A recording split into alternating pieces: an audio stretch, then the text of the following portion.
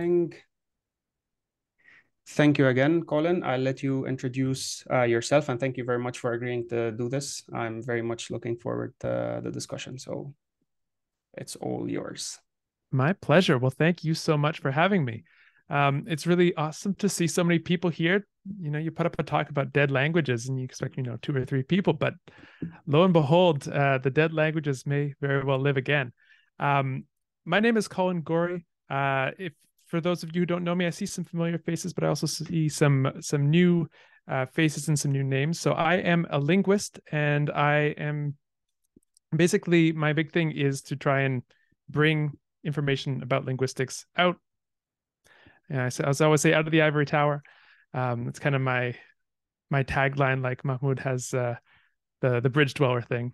And one of my big passions is specifically and bringing philosophy back to the marketplace. Right. Okay. Yeah. That one has legs. I like that one. And so one of my big passions in that realm is about historical languages, or in the parlance of our times, dead languages.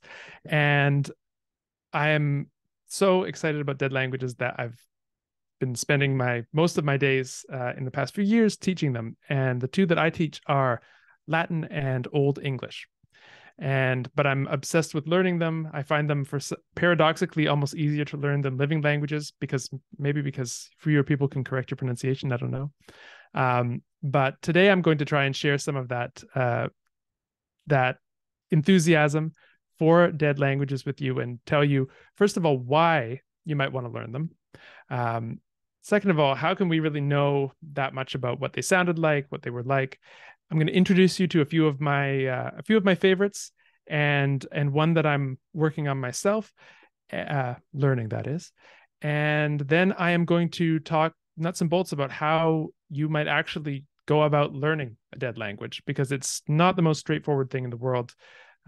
And there's been a lot that I've had to figure out sort of by trial and error over the years. So that's the plan. So first off, why would you want to learn dead languages? There is a kind of conventional answer, which is, you get a view into another time and place. You get to experience life through the eyes of other people that are very much unlike you, which is all true, but you've probably heard it before. So I'm going to try and give you a few unconventional reasons. One is, learn them for the things that get lost in translation. There is so much, a lot of people are very interested in reading the classics, and there's a whole tradition of great books education. And far be it from me to disparage that impulse, but there's only so much that you can get through the translation. There's inevitably something lost, and this is probably not news to anyone, but today I'm going to try and show you specifically the kinds of things that get lost. So many of the great books that people learn are verse, are poetry, and translating poetry is always a very difficult proposition, because about half of what's there is form, and the form must necessarily change. So what do I mean by form? Things like rhyme scheme, things like the meter. What does the poetry actually sound like? What words sound like other words in this language? It's going to be completely different from language to language. And so you're never going to get what it was like in ancient Greek from a translation. Now, there are great translators out there who can give you other things, and who can try and show you something of what you're missing, but you're always going to be missing something. And I'm going to tell you that you can actually get some of those things if you put in a bit of legwork. Okay, it's actually a lot of legwork, but it's worth doing if you're interested in these texts. And another reason is that the farther back you go, especially with respect to languages that are related to each other, take for example English and Hindi. Distantly related to one another, although it may not seem that way. But the farther back in their histories you go, the more like each other they become, because they came from one single point, and therefore the farther back you go, you're going to be sort of approaching each other. And so you get to understand the deep connections between a lot of things, the farther back you go. So when you look at classical languages, when you look at Old English, for example, you see a version of English that's much more like German than modern English is. And you get to understand a lot of these deep connections that exist between languages and also between different eras of history. And you get an amazing store of trivia. So if you're ever worried about being bored at a cocktail party, simply look around the room. Did you know the word for thimble comes from blah, blah, blah, blah, blah? And there you go. I'm not sure if that's a winning strategy, but that's the one I've used. And I sometimes get invited back. So, could be worse. So that's, hopefully getting you a little bit excited about why you might want to learn dead languages. You may have a particular text in mind. You may have a language that you want to explore. I'm going to try and keep my eye on the chat. I just see heckling from Mahmoud so far. But if you have a particular language that you're interested in, go ahead and write it in the chat, or a particular text, and maybe we can see what sorts of things people are interested in learning. For me, I was always interested in, ever since I was in middle school, and people told me that there was an Old English. I was like, I got to learn that then. And Old English is the language that gave us the great poem Beowulf, which we'll see an excerpt from a little bit later. But if you love Tolkien, Beowulf is essentially the source text. Not the only one, but it's you'll be reading along and you'll be saying, oh, because that's where he got that from. Oh, that's where he got that from. It's a fantastic poem on its own artistic merits, but also because of the links that it shows us to contemporary fantasy, and as well to the history of the heroic age among the Germanic peoples. If you're interested in things like Vikings, you'll see many, many connections in Beowulf, which is from an earlier period, but it's pointing to a lot of the same ethos. So if you're interested in heroic literature, it's a great poem for that. And so that was the language that got me really excited. And I got myself a book called A Guide to Old English, and I opened it up and I thought, okay, first step, learn 700 charts. And then young Colin put that book down and didn't pick it up for many, many years until I started to understand how best to learn dead languages. And so I'm going to try and uncover some of that as we go through. But first of all, how are we able to know as much as we do about dead languages? We can treat them as just sort of written things. We can pronounce them in whatever way comes to our mind and not be too worried about how the people at the time spoke these languages. But I think in doing that, we're missing out on something crucial, which is that in acquiring languages, our minds are predisposed to use sound. And having a language that you only read, or that you only read through the lens of how you pronounce your first language, you can take a Latin sentence, quid pro quo, and you can say it with an R, like an English R, and that's fine. But if you can start to approximate our best guess of what the Romans sounded like, you're sort of creating a new representation for that language separate from English in your mind, and that's going to help you learn it. So that raises the question, how on earth do we know anything about what these people who had no tape recorders whatsoever, how do we know what they sounded like at all? And we have lots of different sources of evidence that we can use. We can use evidence from written documents. Occasionally people commented on how they spoke. Pretty rarely, but occasionally people did comment and wrote direct descriptions of how they spoke. You can compare related languages.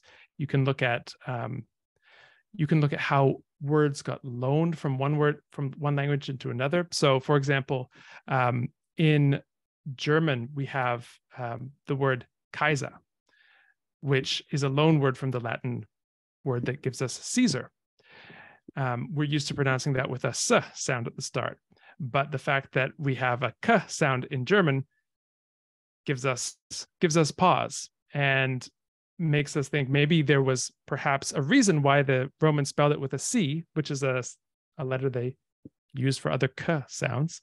And indeed, we can triangulate the evidence and say, okay, yeah, actually the Romans did use K for the sound at the start of Caesar.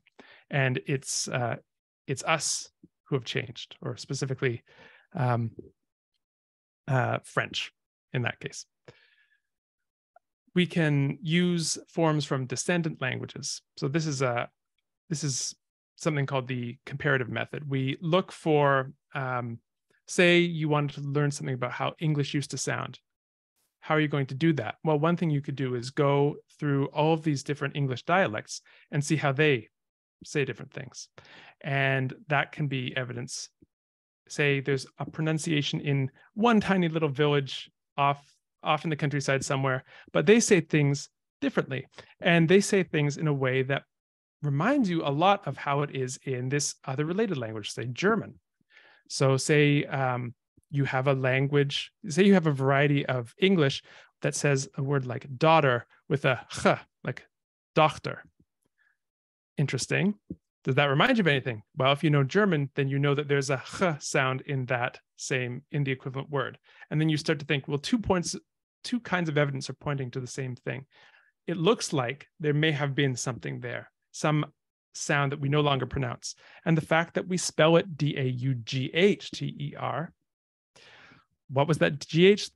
Did people just write it there because they enjoyed having the extra letters to write? Likely not. So we get evidence from the writing, we get evidence from related languages, we get evidence from the dialect forms of the descendant languages, and we triangulate and come up with a reconstruction. And you put enough nerds in a room for decades and centuries, and eventually they get pretty good at what these languages probably sounded like. So for really well-studied languages like Latin, like Old English, like Ancient Greek, you Mahmoud's imagining this setup of 1,000 nerds with typewriters all saying we must figure out exactly how Julius Caesar spoke. It's just maybe not your scene, but we actually do get at a fairly good approximation, or at least a few fairly good approximations of how people spoke in these historical periods. And then this becomes really useful because you can then adopt this reconstructed pronunciation for yourself and sort of trick your mind into thinking, I'm in ancient Rome. I'm in Anglo-Saxon England. I'm in, Tang Dynasty China. And you can hijack that part of your mind that's used to listening to different sound systems and constructing these representations of what the language is like. You can use that part of your mind to your benefit. So, dead languages. Why you might want to learn them, and why we actually think that there's something solid out there for you to learn. So let me introduce you to a few of my favorites. I'll try not to bloviate excessively, a word I heard yesterday for the first time in a long time, and I thought I have to incorporate that. So I will share my screen. This is the traditional Zoom ritual of finding all the buttons. There we go. How does that look? Decent? Excellent. Okay. So the languages that I'm going to be talking about today, 2 of them are languages I teach. That will be Latin and Old English. And the third one is a language I am interested in learning, and I'm by no means an expert on, which is Classical Chinese. And these are, 2 related languages and 1 unrelated language. And you'll get a sense of the kinds of stuff that you're missing out on by not speaking these languages. All right. So one thing that we can say about Latin is that Latin poetry makes very good use of one feature of the language. And this feature is the fact that the word order is extremely free. So here's a line, a bit morbid, but mors et fugacem persequitur virum. Death pursues even the fleeing man. But let's look at this word by word. Mors, death. I can write. Death et even. Fugacem, fleeing. Persequitur, let me get persecute from this, right? So pursue and man. So notice that fugacem and virum are separated here by persequitur. This is something that Latin absolutely loves to do, which is it allows you to juxtapose things that that in English we wouldn't be able to. It's very hard for us to say, death, even fleeing, pursues the man, because that makes us think that death's the thing that's fleeing, and death is definitely not fleeing in this instance. But here we have fugacem and persequitur joined up together. So we have this contrast, fleeing and pursuing, that come right up against each other. Whereas in English, we have to have them quite separate, and that effect is unavailable to us. Another thing about Latin that we can see from this passage is its conciseness. So in English, we have these articles that we require around nouns at various times. If you say death pursues even fleeing man, you kind of sound like, I'm trying to think of that old show, Rocky and Bullwinkle, when they would have the Soviet spies, and they would say like things like death pursues even fleeing man. They would leave off the articles. Incidentally, Russian is another language that doesn't have articles. So Latin doesn't either, and it allows us to say this whole thing with 5 words instead of, in this case, 6. But this is a small example. The conciseness of Latin goes far beyond just condensing 6 words down to 5. All right, let me go on. Latin also has a meter, a poetic meter. So if you're not used to thinking about poetry in terms of meter, think of English, which loves, in traditional poetry, iambic pentameter. And if you went to school in certain places, you probably had this phrase drilled into you. But if you haven't, I'll just give you a brief outline. An iambic pentameter is a line of poetry that goes like this: da da da da da da da da da da.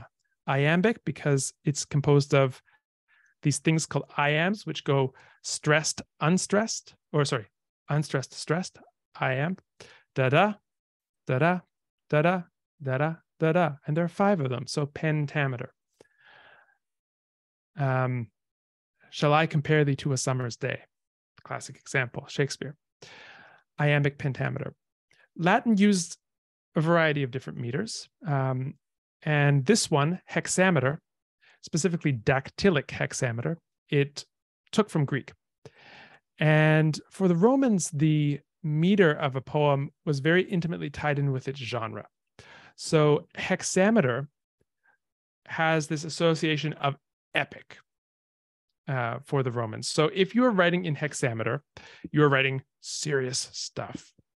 And hexameter, as you might be able to guess, hex 6. So it has 6 feet. So iambic pentameter, each iamb is 1 foot. So 5 of those, that's the line. In hexameter, we need 6. What kind of hexameter is it? It is dactylic. Dactylic hexameter. What does dactylic hexameter sound like? I'll give you an example from Longfellow in English, and then you can sort of see what it's like we can move on to what it's like in Latin.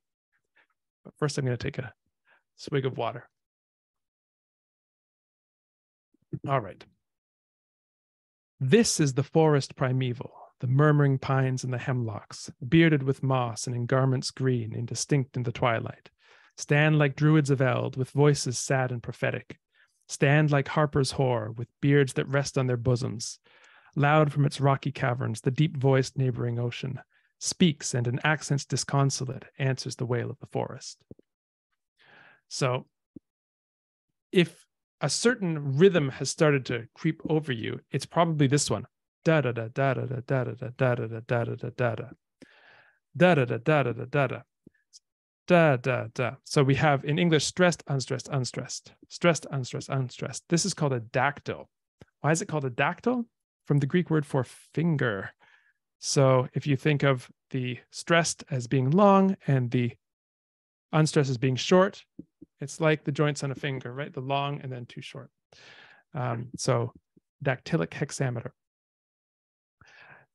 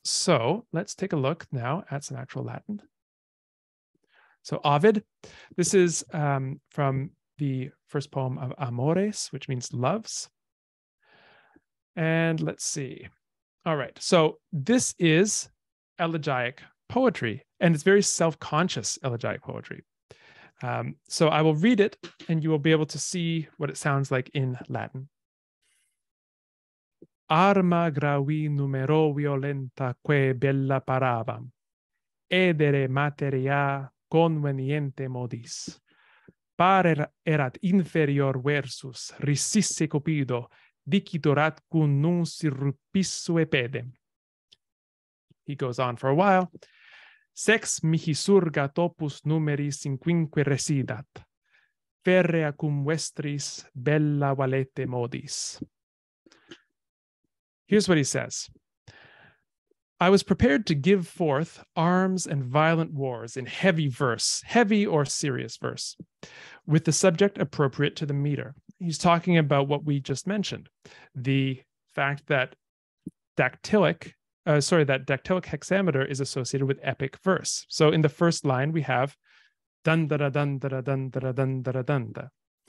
Arma gravi numero violenta que bella paraba. But then something happens. The second verse was equal, but Cupid is said to have laughed and snatched away one of my feet. And here feet is being used in the metrical sense. So we go from hexameter down to pentameter in the second verse. So we've gone from epic poetry to elegiac couplets.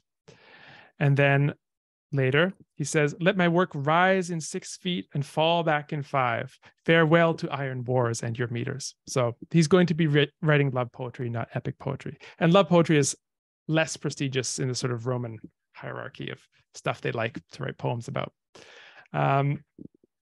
So these are the kind of amazing things that poets can get up to.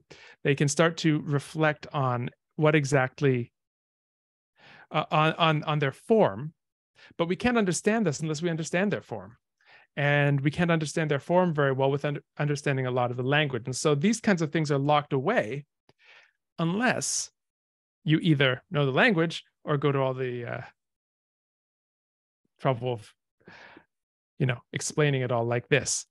But even so, there's still something missing, because what are all the things that we didn't talk about? So this is the kind of stuff that opens up when you learn a language with this kind of literature. You get to experience the wordplay. You get to experience the sort of the sound effects of poetry, which are so hard to translate. And that's all waiting for you with Ovid. Bella is war. Yes. Bella. It's a bit strange when people learn. Bellum actually is war. Singular, bella, plural. And it's a bit strange because it sounds like it means beautiful. But it is, if you think of the word bellicose, it's related to that. So someone who likes war is bellicose.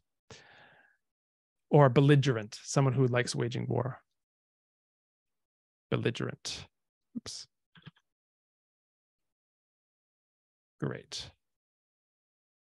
I know I'm just going to start saying things in Latin at some point. I'm too close to it. So if I say optime at some point, you'll know why. That, by the way, means excellent or great. All right. So Latin.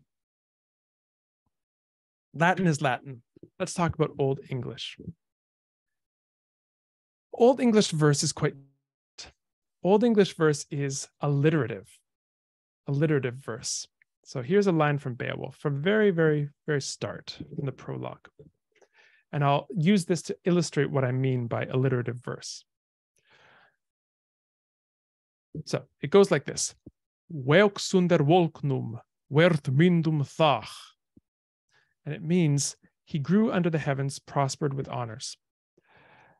But I'll draw your attention to certain consonants here. Weoks under volknum, werth mindum thach. So 3 times in this line, we have words starting with W. And they're also placed in very particular spots. They're placed where the stress is. Weoks under volknum, werth mindum thach. And this is actually a rule for Old English verse. You need to have matching initial consonants in your stressed syllables. And that's what makes it alliterative verse. Alliteration, repetition of initial sounds.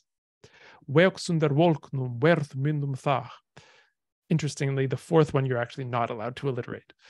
And so this gives Old English a very different feel in his poetry to a language like Latin, or to modern English for that instance, because what we tended to care about in modern English poetry is rhyme. Old English poetry does not care about rhyme virtually at all, except occasionally for, to show off. You can add a little rhyme for effect, but it's not a formal part of the poetry like it is in modern English poetry. And so instead we have this alliterative verse. And what's interesting is to kind of compare the two, because what is rhyme? But roses are red, violets are blue. If I could spell blue, that would be lovely. Blue. And then, I don't know, whatever you want to finish off with, but it has to end with something like you. Roses are red, violets are blue. I don't know. Mahmoud, do you know a good one of these? None of them None of them is appropriate for...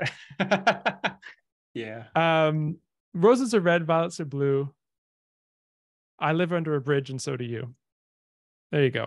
So blue and you, what's being repeated here? This sound, which I'll write in the phonetic alphabet as this letter U, but it's the sound oo. So we have a repetition of like things. But what like things? We don't care about the blah, we don't care about the ya. We only care about the vowel.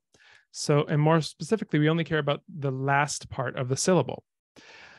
Now, let's go back to Beowulf. What part of the syllable do we care about here? Just the first part. So we have kind of an inverse situation. In rhyming verse, you care about the end of the syllable, and in alliterative verse, you care about the start of the syllable. But what's crucial is in both cases, there is repetition of like things. And so this is the kind of structure that ties the poem together, that keeps it from sort of disintegrating. Another thing that ties it together is meter. Old English meter is not as strict as Latin meter. Oh, James, I like that one. But how Old English meter works is you basically get a line like this, and you're allowed to have two halves of the line, and in each half, you're allowed to have one stressed word. So each of these stressed words is called a lift. In study of Old English verse, doesn't really matter. The point is you get 4 of these accents, and 2 in the first half, 2 in the second half. You can have any number of unstressed syllables between them. So here we have none after it, thach and nothing. Here we have werthmyndum, 2 after it. Here we have wolknum, 1 after it. So you get different numbers of unstressed syllables in between these stresses, but the pulse is on the stresses. So werksunder wolknum werthmyndum thach. And this gives Old English poetry its characteristic sound. Right. So now that we have the basics, let's look at some of the implications of that. What can we do with it? So we get these things called kennings, and these are amazing. This is something that is characteristic of Old English and other ancient Germanic poetry. Kennings are essentially circumlocutions, ways of referring to something in a roundabout way. So, for example, instead of saying the sea, you might say the sail road or the whale road. Instead of saying the sun, you might say the day's eye. And you can do this in modern English too. Instead of saying a person, you might say a voice bearer. Instead of saying the body, you might say a bone house. Right? So these are interesting ways of referring to everyday things. We do this in modern English too occasionally. If you've ever heard a raccoon referred to as a trash panda, this is a kenning as well. But while they are perhaps rare in modern English, they're extremely common in Old English poetry, and and we might stop to think why. And then when we think back to the structure of Old English poetry and its alliterative nature, then we might start to realize that these serve a valuable function. So say you are alliterating and your consonant in your line is H, and you really want to talk about the sea. How are you going to do that? Well, if you have Ronrod, whale road, you've got a perfectly easy way to talk about the C in your line that's alliterating on H. And you're also showing off how creative you are as a poet, which is part of the fun, right? So kennings are a huge part of Old English poetry, and it's kind of fun to go try and figure out what they mean. All right. So kennings are one thing, but oh, and incidentally, I'll just pronounce these because these are kind of fun. And there's one that's so sailrod, hronrod, dies eie, reordberend, and the barnhus. And dies eie actually gives us the modern English word daisy, which, I don't know, kind of like a sun. Excellent. All right. So now I have Milton. This is not Old English. This is actually modern English. Yeah, some people don't believe it, but technically it is modern English. And why do I bring this up? Because Milton, who is basically I don't know, he's basically obsessed with the classical period. His Latin is some of the best that you'll find in the roughly modern period. Milton's Latin was excellent. And when he wrote poetry, he's very much writing influenced by these Latin poets. And one thing that Latin loves is something called the periodic sentence. Periodic sentence. Modern, yes. Well, it depends on the language, but yeah, modern in terms of English linguistics is like modern in philosophy. If you did your philosophy after the Great Vowel Shift, that's modern. That's an inside joke. Don't laugh. Okay. Paradise Lost. So periodic sentences, what's going on there? Periodic sentence is a sentence that you don't really understand the point of until you've reached the last.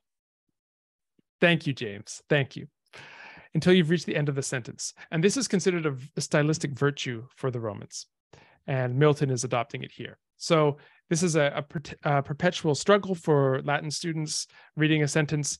You have to keep everything in mind, every single word, every single phrase. How does it relate? You don't know until you get to the end. So I'll give you an example of what that feels like in English here. So the very first lines of Paradise Lost. Of man's first disobedience and the fruit of that forbidden tree, whose mortal taste brought death into the world and all our woe, with loss of Eden, till one greater man restore us and regain the blissful seat, sing, heavenly muse. So why are we of man's first what of? How do you start a sentence with an of? And all of this is what we want the heavenly muse to sing about. But we just mention it without saying why we're mentioning it up until line 1, 2, 3, 4, 5, 6. So we have 6 lines of poetry without the main verb of the sentence. And this is not unusual for Latin poetry, and that's the style that Milton's trying to ape here. So this is you might call a periodic sentence, one where you don't understand the point until the very end. And this is possible it's technically possible in English, as you can see here, although we don't tend to do it a lot. What's interesting is you do see it also in Old English poetry a little bit. So here is a bit from farther on in Beowulf. I will read this out and then I'll explain what's going on. But as I read, think about the formal properties of Old English first. Think about the alliteration. Note what consonant is being alliterated on in each of these lines. Okay. Dreuri ondgi drevid, denum allum was, vinum schildinga, vartion mode, toja tholianne, feine monium, on kyth erla jeham, sythan asheres, ontham holm kliffe havelan meton. Okay, so why do I bring this up in this context? If this is a relatively relatively word for word translation, or at least a phrase for phrase translation. For all of the Danes was, for the friends of the Scyldings, suffering in the heart to endure, for many thanes. It awakened grief in each of the nobles after they Acheres, on the sea cliff, had discovered or encountered. So, why is this periodic? Well, it's not that periodic compared to Milton, but we talk about Acheres here. They're going off looking for Acheres in the context. Acheres is a counselor in the hall of Hrothgar in Heorot, and they go off looking for him. He's been snatched away. They're going off on a search party looking for him, and they're upset, obviously, as you might be. Your counselor's missing, right? And then they find Acheres. What do they find? Acheres' glove, Acheres' boot, Acheres' lunch, Acheres' cousin. What do they find? On the sea cliff, they find his head. Oh, at the end of Acheres. So you get a little bit of that flavor of the periodic sentence in Beowulf as well. And it's very hard, as you can see, because this is not the most free-flowing translation. It's very hard to translate this suspense that you get by separating Acheres and his head. I'm not going to make a joke there. That's in poor taste. So these are kinds of things that happen. I know I already did, but I don't want to add insult to injury. Okay, so Old English in a rather hyper fashion. Hopefully, I have unveiled to you some of its pleasures. Then the next language that I'm about to talk about, I am by no means an expert on. I am a humble student. But I want to share some of the things that I have found. So, classical Chinese. I'll just talk a little bit about what it is first, and then we can talk about some of the fun that's going on there. So, classical Chinese is the name given to the literary language of China from the spring and autumn period up until the end of the Han Dynasty. So, we're talking about roughly from the 8th century BC to the early 3rd century AD. If you are thinking about it in terms of spoken language, it's like a written form of Old Chinese, which, by the way, sounded very different. If you ever want to have fun, go look up reconstructions of Old Chinese on YouTube. Yeah, it's a surprise. This language, as it was more or less codified during that period, not formally codified, but there were certain texts that became canonical, and everyone kept referring to them and using their style as something to imitate. And so beyond that period, even though people's spoken language changed, they still wrote like they used to. And this is what we call literary Chinese. But you can consider classical and literary Chinese to be quite similar. And it was used up until, it is actually still used, classical Chinese. There's a programming language where you can actually program in classical Chinese. But it was even used in the mainstream up until the 20th century, early 20th century.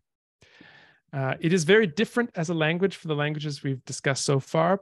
One thing that you'll immediately note, if you've studied many European languages, especially ancient European languages, you will know that words like to inflect. People love to put endings on things, and they love to make you memorize gigantic tables of endings, and passives and pluperfects and future perfects and imperfects and all of these varieties of perfection. And you don't have to worry about that with classical Chinese. It is a language where words do not change they don't have endings added onto them to express grammatical meaning. The grammatical meaning is expressed primarily through word order. And what is one thing that we saw that Latin really loves to play with? For example, word order. So right away, we can tell that the poetry of classical Chinese and Latin are going to be quite different because the languages that they are working with are so different. And the freedom and the flexibility of word order that Latin has because it's Latin does not exist to the same degree here. Okay, with that, This poem, Spring Scene, which was written in a very chaotic time in Chinese history. I will recite the translation here because I don't trust my pronunciation of classical Chinese. But in English, the country is broken, but mountains and rivers remain. The city enters spring, grass and trees have grown thick. Feeling the time, flowers shed tears. Hating separation, a bird startles the heart.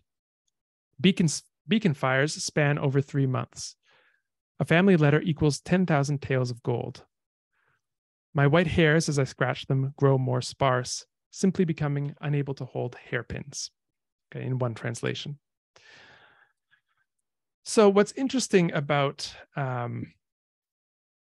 this poem is, or about this style of poem, is becomes more obvious if we take it sort of character by character.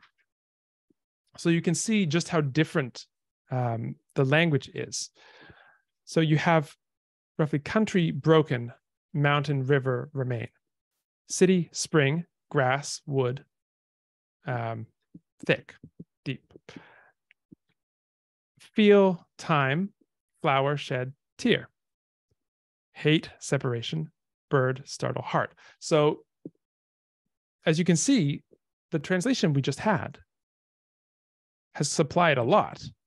The country is broken, but mountains and rivers remain. We have plurals on here. The city enters spring in the present tense. Where was the present in the original text? Nowhere to be found. Grass and trees have grown thick. Where's the and come from? Feeling the time, flowers shed tears. I don't see any ing. So look at all the interpolations that have to be made. And are those interpolations the right ones? Well, not necessarily. Maybe there's an ambiguity that we want to preserve, but we can't because English is the kind of language that it is. So you really have to encounter this on its own terms. And there are some more. Let's see, do I have more? Oh, yeah. So I'll draw attention to one little formal device, which is the parallel couplet. So we saw the elegiac couplets that had this sort of setup and punchline style structure with the hexameter and the pentameter. We have couplets in this style of poetry as well, which is called regulated verse. And the way that it works, these middle couplets in here are what are called parallel couplets. And here we go. So let's look at these two. Feel time, flower shed tear. Hate separation, bird startle heart. So in parallel couplets, you have to have the same semantic categories, the same type of word in the same position. So you have a verb of feeling here, and then you have a different verb of feeling here. You have a noun referring to the natural world here, another one. You have some sort of bodily action, and another one. You have something to do with the body here, tear, heart. So you have this parallelism. And here again, we have, say, a number, 3, 10,000, and then a unit of measurement that is being paralleled. So although it may look like there's immense freedom here, this is an extremely constrained style of poetry. And how on earth are you going to translate that? How on earth are you going to be able to appreciate that in anything but the original language? It's a challenge. And of course, we can talk at great length about all of these things, but without understanding much about the language itself, these pleasures are lost to you. And you may read a translation like this and say, Shakespeare it ain't. But you're missing a lot of the point of what makes this kind of poem great, because you're stuck behind this wall of translation. And there's even more to say. The tones have to be arranged in a particular way that's extremely intricate. We won't go into it, but it's quite interesting. What's also interesting about this style poem is that it has a sort of a 4-stage progression. So it's divided into 4 couplets, and each of these couplets has a function. So in these poems, you get the first beginning. You begin at the beginning, in which you establish the time and place and what the poem is about. And here we have a contrast between nature and the human world. The country is broken, mountains and rivers remain. The city enters spring, grass and trees have grown thick. Then we get the elaboration. Elaboration, where we continue this focus by introducing the first set of parallel images. So, feeling the time, flowers shed tears. So it's as if the political chaos and destruction has echoes in nature as well. Hating separation, a bird startles the heart. And so we'll hear more about separation soon. So you get the feeling that nature is kind of echoing the human world, but at the same time, standing in stark contrast because it's flourishing and society is in chaos. Then you get the turn,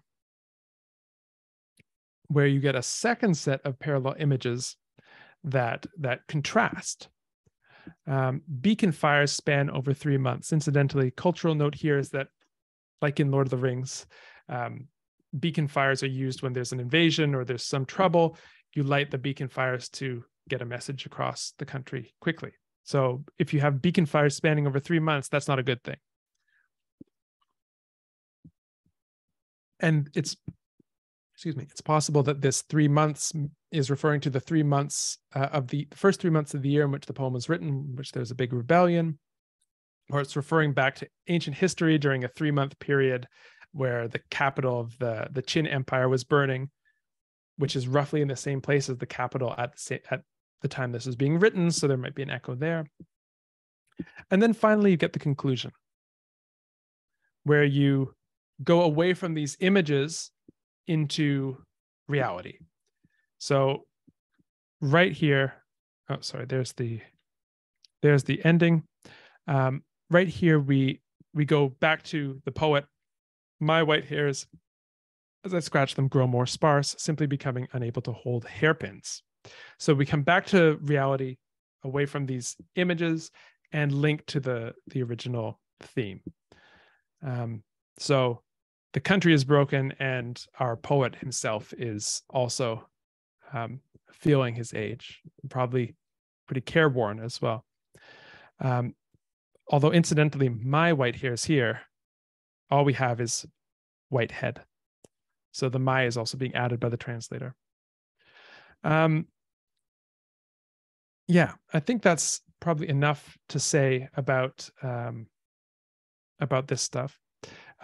Here are some recommended readings that talk a lot more along the lines that I've been talking about. These are works that specialize in teaching people who don't know the language about the poetry and about the kind of stuff that gets lost in translation. So if anyone wants to screenshot that, I'll keep it up for a few minutes. And then I will probably, I don't know, I'll probably zip my mouth and we can turn the rest of the time into a discussion about if you're sold, if I've turned on a light bulb or something in you, how you actually might go about learning one of these languages. Because there are definitely things that work better and worse. And unfortunately, most people, if you go and you just buy a course or you buy a book, you're going to be going down the road of that works worse. So Preet, I have done some Sanskrit and I really want to get back to it. I can see my old textbook from here across the room. It's it's definitely on my bucket list. I'm trying to tackle Greek first. Figure Latin, Old English, Greek, Sanskrit, and then I'll be happy. Unlikely. Yeah, so many languages, so little time. Okay, and I will also have a sleazy self-promotion slide here, just in case you want to hear more about this nonsense. And then why don't we give it its 5 seconds or so, and then we can talk about how to learn these languages.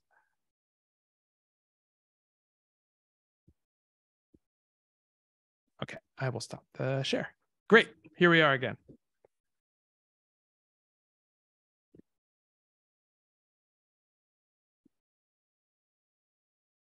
So, if you want to learn one of these languages, what would you do? I'm curious. Do we want to, Mahmoud, can we open it up? Can people unmute themselves? And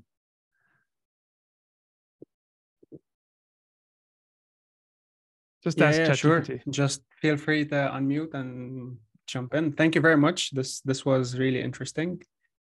And my pleasure. I'm actually curious about how. I'll tell you about myself, for example. Not dead languages, Spanish. When I came to Spain to learn Spanish, I learned Spanish reading sports newspapers. So this is pretty much it for me. No poems, no literature, nothing of the sort, just your regular, sports newspapers, and that's it.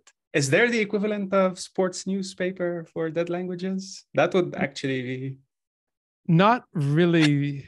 Not really. So this is part of the challenge, because we might have, you may have comics, you may have, I know a lot of people who learn Japanese use anime.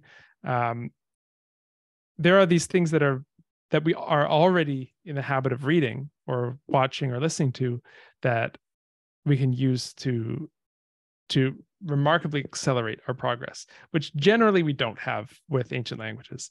Generally, the things that survive are usually, either extremely high literature, poetry, religious texts, or they're things like receipts for copper merchants, or wills, things like that. So the challenge is to find material that works for you as a learner, not only due to its own properties of being simple enough to understand, but also being intrinsically interesting enough for you to want to spend the time doing it. Those are the two hoops it has to jump through.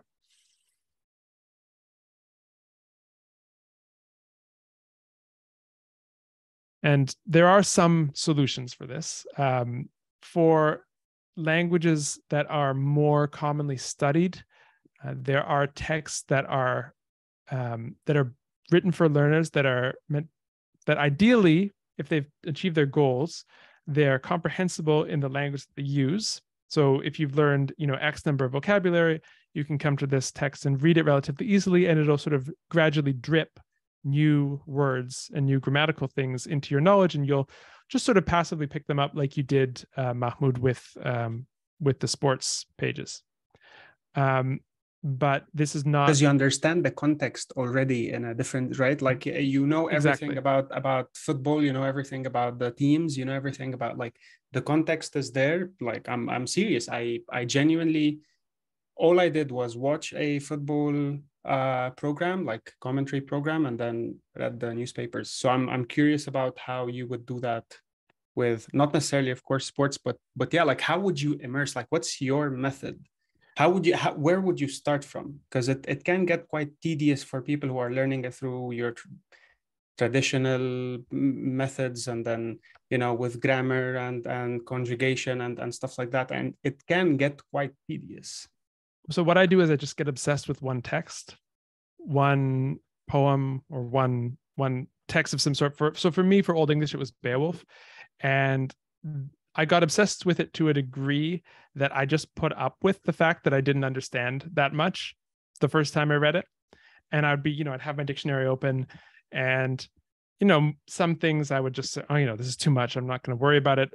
I won't understand this 10-line section. I'll move on to something else, and I'll look this up. Oh, okay, that makes sense. And then I would just do it again and again and again. And, over the years, it got easier every time. And then suddenly I started getting this weird thing where I would just know the word. It would just pop into my head. And I don't know where I learned it. I must have read it somewhere. Inevitably I did, but I don't remember doing it. And it happened because that somewhat obsessive interest allowed me to focus on doing this thing long enough so that my mind was doing the work for me subconsciously, of building up this representation of the language kind of without too much help from me. All I did was made sure my eyes were on the text and understanding as much as possible for as long as possible.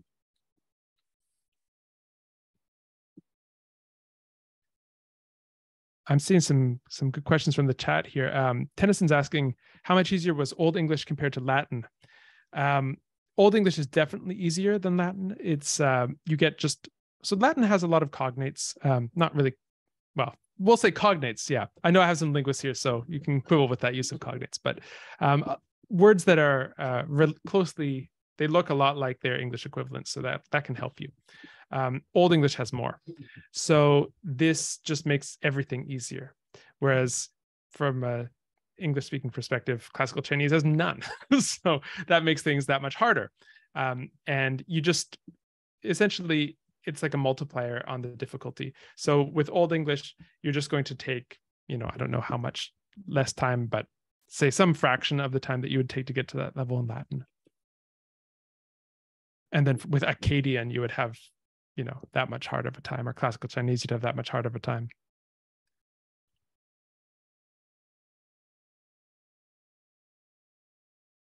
Before Elias's question, is it Supreth? You had something to say? Feel free to jump in. Yeah, hello. Am I audible? Yes, loud and clear. I'm also drunk now, so I'm not going to put my video on. Sorry about that. I'm drunk and I'm talking. Don't ask. What I was going to say is that for Sanskrit, it's not really a dead language compared to Latin or to ancient Greek. We have a village in India called as Matturu. It's near Madhur, Mandya, in South India. And the entire village of around 15,000 people or 18,000, I can't remember the number, sorry. Check it up, Google it up, can speak Sanskrit as a first language. That's fantastic. Like Sanskrit of our version of Sanskrit, not the version of like Panini and Ganahasta and other, but not that advanced version. The colloquial Sanskrit, which is 99% Sanskrit, hopefully.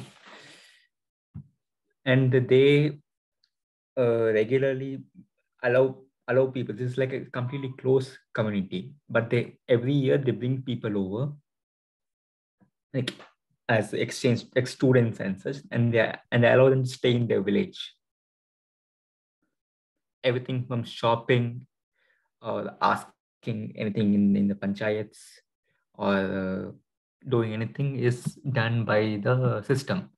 It's done in Sanskrit, and it will, in their opinion, will help them learn the language quickly.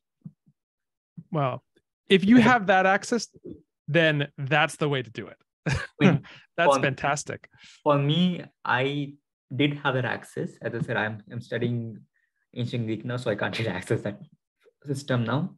But back home, I did have the access, and that was how I learned Kannada and some Tamil and Telugu, and also Urdu, also along with Hindi and English, just by communicating in what I want in English or in Tamil or in Telugu or in Urdu. And just for context, everything, these all I mean is from South India.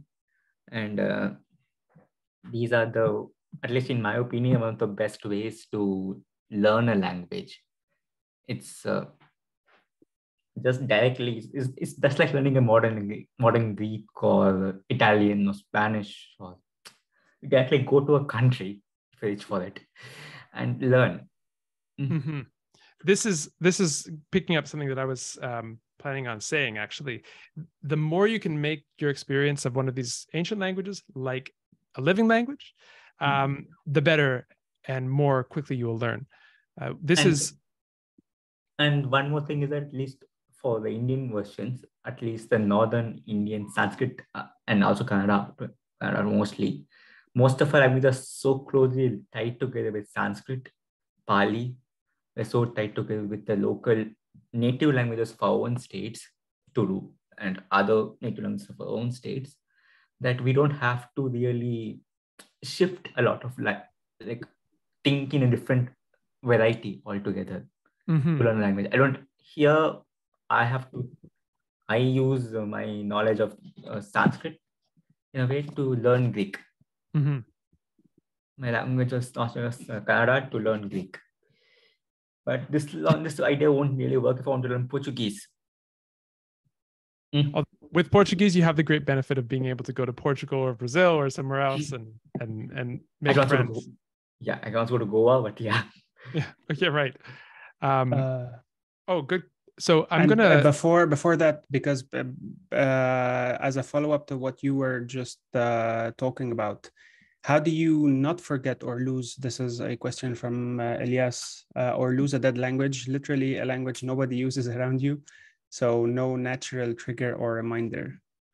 So there are two strategies that I use. One, I make it my business to keep that language in my life by teaching. This is not something that everyone can or would want to do, but it works for me. The another thing you can do is you can just essentially make friends with a bunch of people who lived 2,000 years ago and establish a reading habit.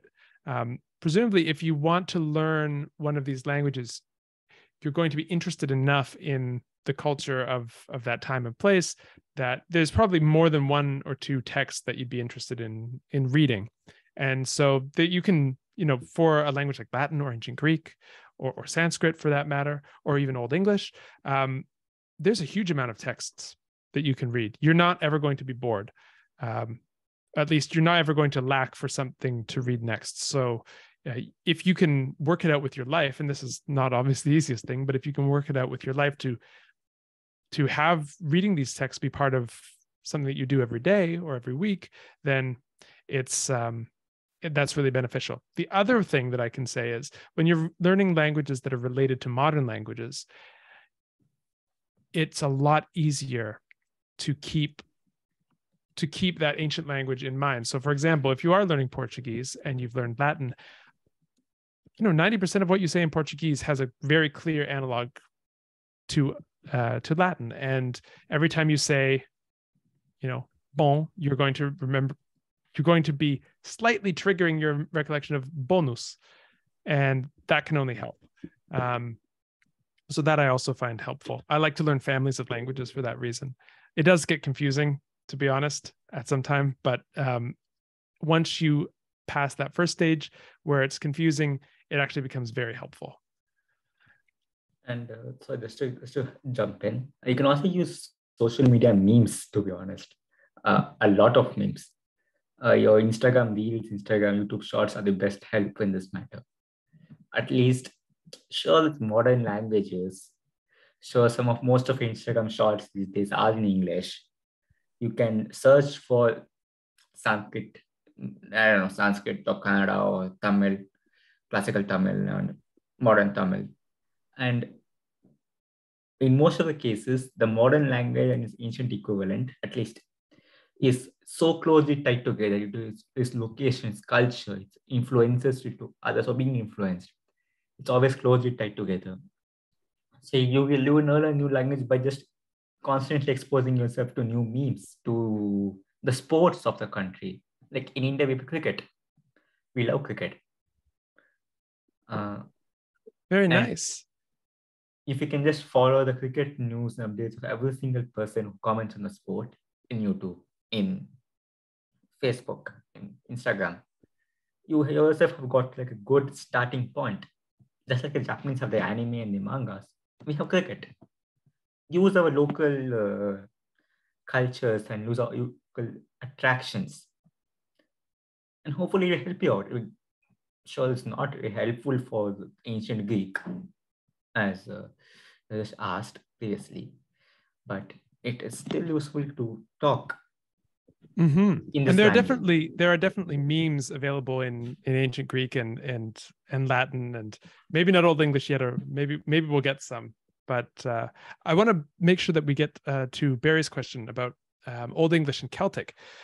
So working with Old English, it's very interesting. Old English is surprisingly uninfluenced by Celtic, given the circumstances under which it developed.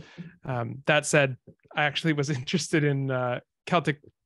I studied Celtic linguistics a long time before I studied Old English formally. So just by sheer coincidence, I happen to be interested in both. But it might be strange given the historical context that they don't have as much to do with each other. And Engseng, if that's an abbreviation, I'm not sure. It's very small on my screen. Asks, have I ever tried to make virtual discussions to ease? Oh, I see now. To ease the way to learn an ancient language and immerse yourself in it. Yes. So this is kind of my day job. I teach with the Ancient Language Institute, and the methodology that we use there is basically this. So as much as possible of the class is taught in the language. So Latin, Ancient Greek, Biblical Hebrew, Old English now. We use this living language approach as much as possible. Now, in the introductory classes, it's less possible because there is just not as much of a vocabulary base among the class, so that you have to pop out into English and explain things from time to time. But as much as possible, we talk about a text together and we just talk in the language as much as possible. Qui s'intravit per portam. Est filius Julia, this kind of thing.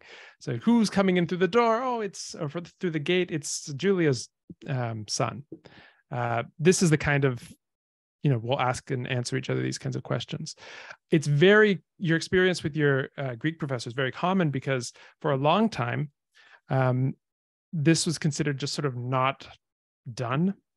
And most of the generations who learned in the 20th century didn't do it this way. And they're just completely either unwilling or unable or uninterested. And I don't want to paint everyone with the same brush, but it's a common experience. Interestingly, before the 18th century, the way that I describe was common. So in the Renaissance, you had people speaking, having dialogues in Latin, students back and forth. But with the Victorians, they sort of stopped doing that. And they came to an understanding of learning Latin in particular, where sitting down and doing it because it's hard was morally valuable and it built character, which, maybe it does. I don't know. But I'd also rather just learn the language than build character. Thank you for your reply. Yeah. My pleasure. I hope that sort of gives a perspective on it. And Walter's question, I guess I sort of answered that as well. That is my approach for teaching Latin and Ancient Greek.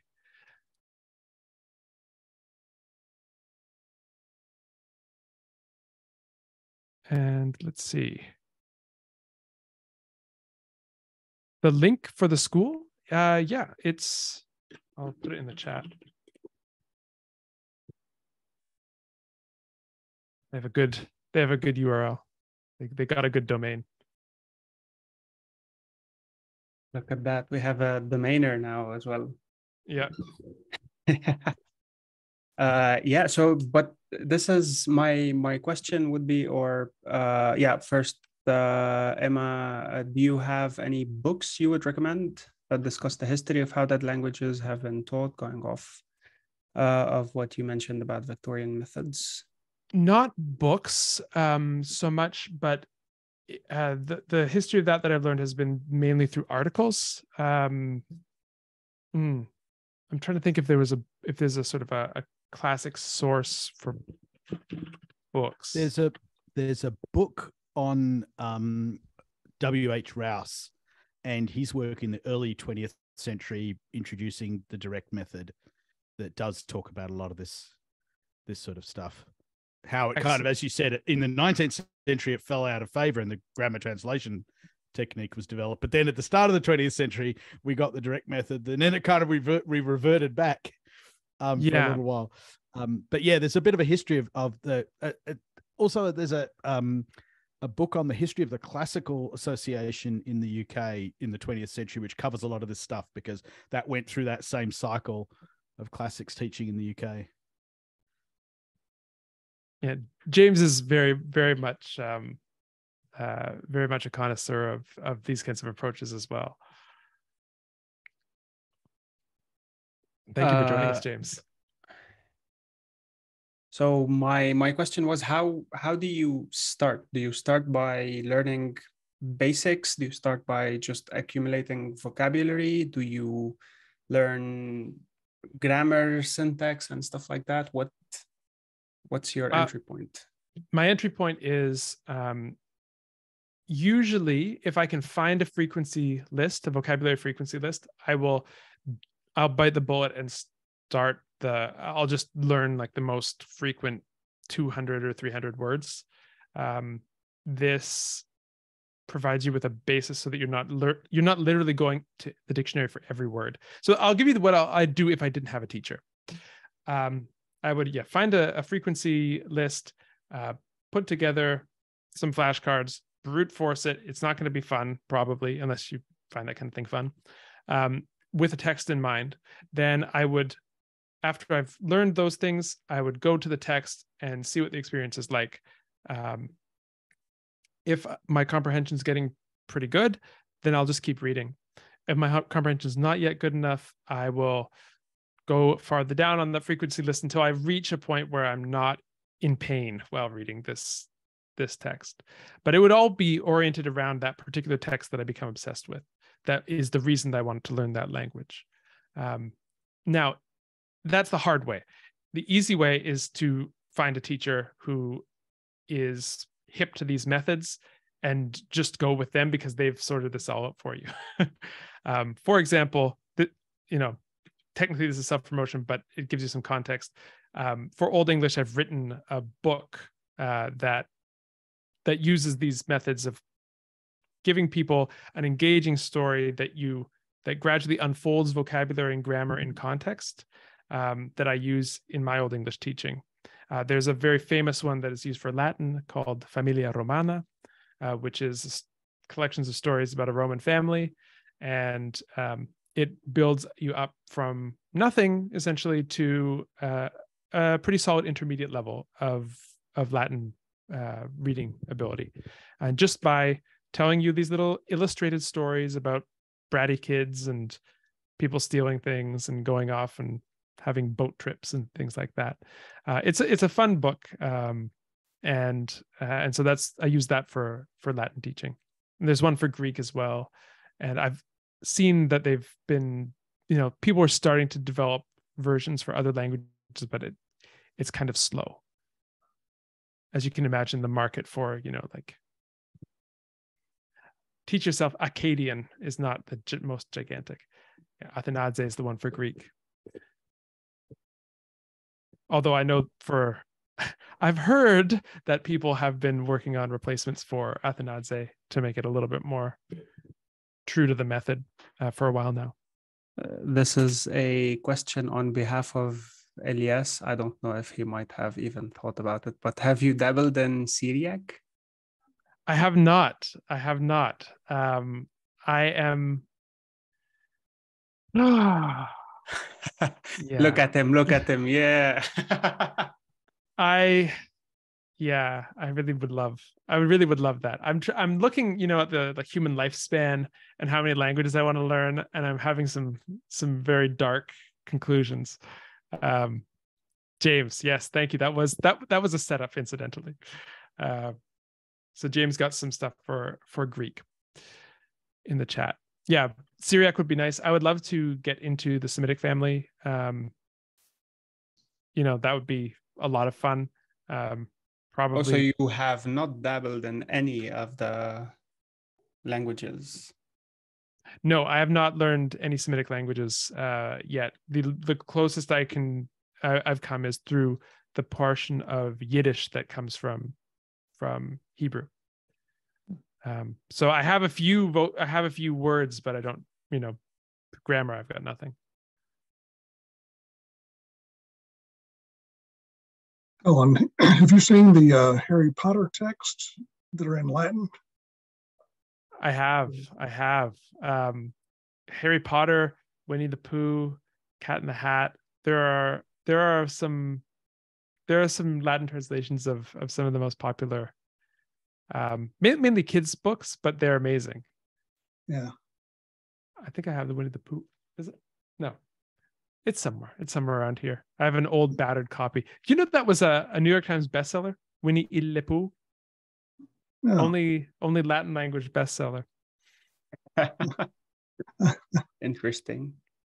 Now that's one interesting kind of trivia you can share at a cocktail party. Other than that, I don't think the others work. Well, did you know that Winnie?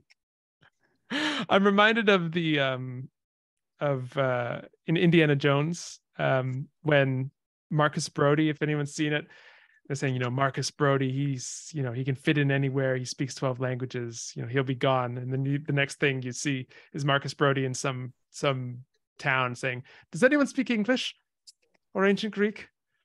Yep. If you're in the right crowd, it works. D.A. Preciado is asking, so next week I will be starting teaching Latin to a group of Portuguese speakers. Some of them don't even speak their language correctly. Any recommendations?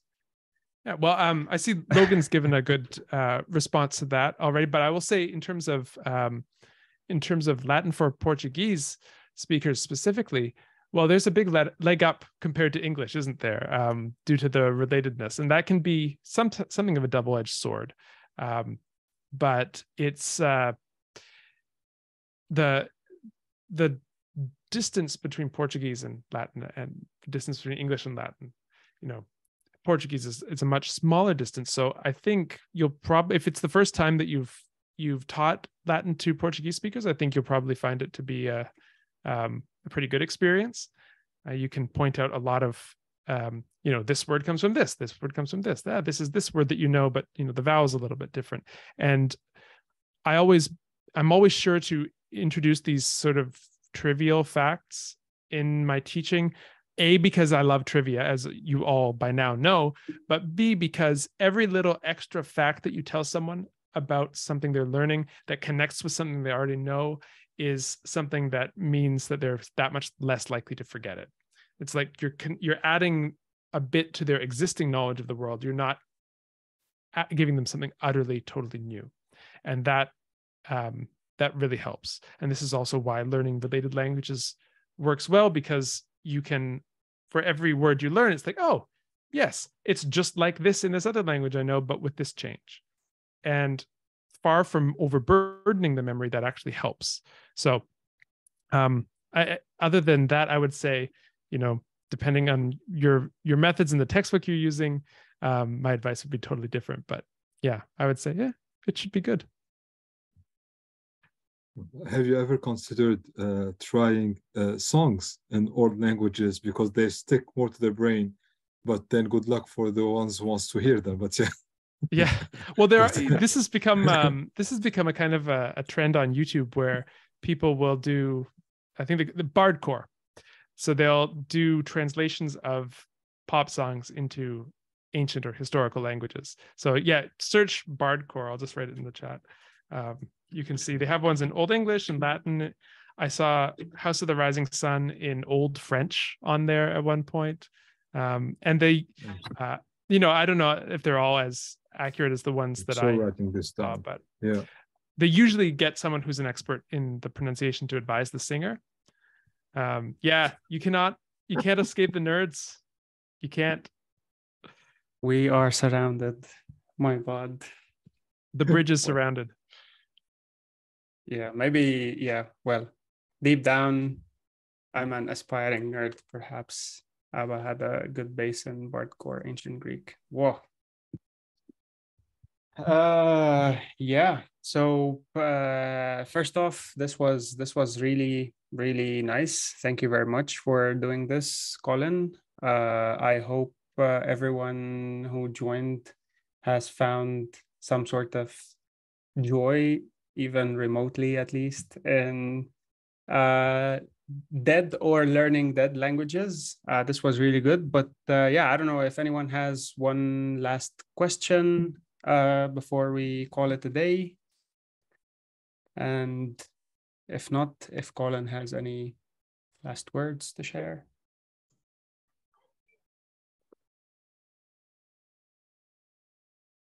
Colin? Yeah, if no one has anything else, I would just say I would encourage you, if any of you have any desire to learn any of these languages or other historical languages, to go for it. If you want any advice, you can always DM me on Twitter. I'll put my link in the chat, and I'm always happy to. That's right. I'm always happy to set people on the right path with these things. Thank you very much, everyone, for joining, and you know where to find Colin. Thanks again, Colin, for doing this. This was really good. And yeah, thank you very much, everyone, for joining, and hope to see you around. Have a good day. My pleasure. Thanks, everyone. Thank you. Cheers, man. Cheers.